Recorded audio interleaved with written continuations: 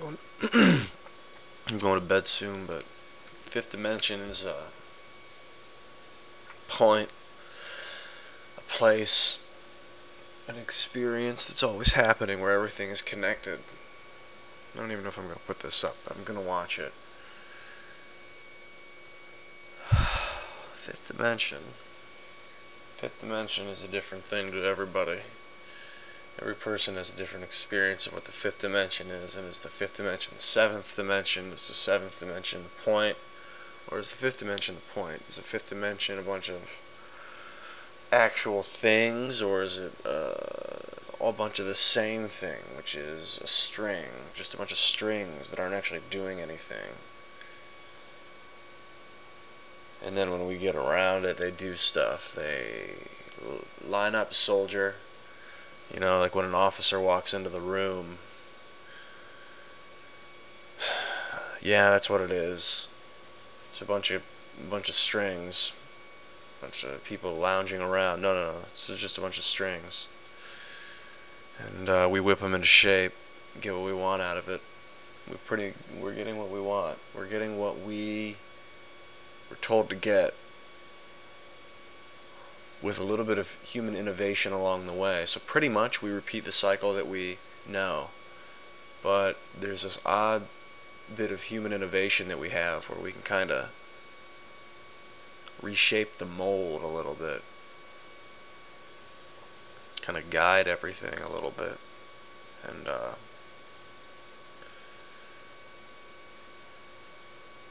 I didn't lose my train of thought.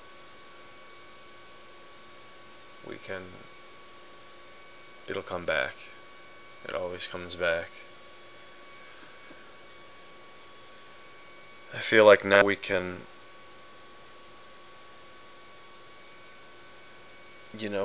get that last extra step where we can kind of change things. We're not stuck in the cycle of this, because this is always changing. This is always becoming something new. And we're not bystanders to this. We're just making it happen. We create the something new, whether we realize it or not. Fifth dimension, we're communicating extra dimensionally.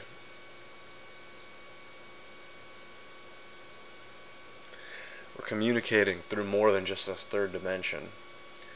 That's for sure. I think we're communicating in a place where we're all having the same experience. I know we are. We're all one thing from a different perspective. It's not that weird. It's actually true. There's so many different perspectives. God, each person is a different perspective. To think of all the dimensions, on top of that, all the different universes. I mean, the universe as we know it is just one of infinite that exist within another dimension. In one dimension, all universes exist simultaneously in a single point. Yeah, it's pretty extreme, these dimensions. It's mathematically, they say they all work out. I believe it. That's what mathematics was for, was to try and figure this out. So ridiculous. I mean, it's ridiculous to talk about it all the time, because what am I trying to do? I want to understand it, but I don't disassociate from the third dimension. I really feel like understanding other dimensions and just understanding concepts, like other people's concepts, really helps me in the third dimension. It really helps me. I don't feel lost.